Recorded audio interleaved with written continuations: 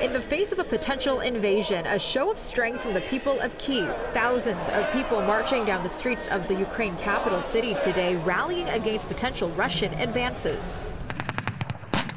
While Russian troops assemble at the northern Ukraine border, U.S. President Joe Biden spoke with his Russian counterpart Vladimir Putin over the phone today. In a tweet, the White House says Biden made it clear to Putin that if Russia further invades Ukraine, the U.S. and our allies will impose swift and severe costs on Russia.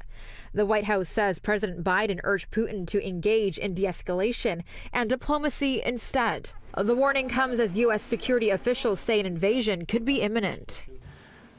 We continue to see very troubling signs of Russian escalation, including new forces arriving around Ukraine's borders.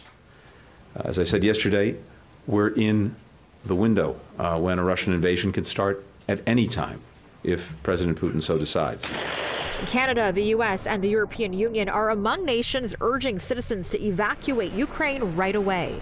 Canadian officials began relocating diplomatic staff from Kyiv to Lviv, Ukraine, because of the buildup of Russian troops. In a statement, Global Affairs says Canada's diplomatic presence and strong engagement in Ukraine will continue.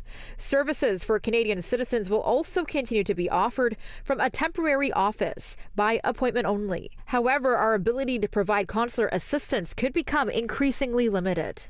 Prime Minister Justin Trudeau spoke with the President of Ukraine today to emphasize Canada's support for Ukraine, which includes military training and financial assistance. Russia is estimated to have over 100,000 troops stationed at the border. Military exercises have been ongoing by both sides. Russia denies having any plans to invade Ukraine. Melissa Nakhavoly, City News.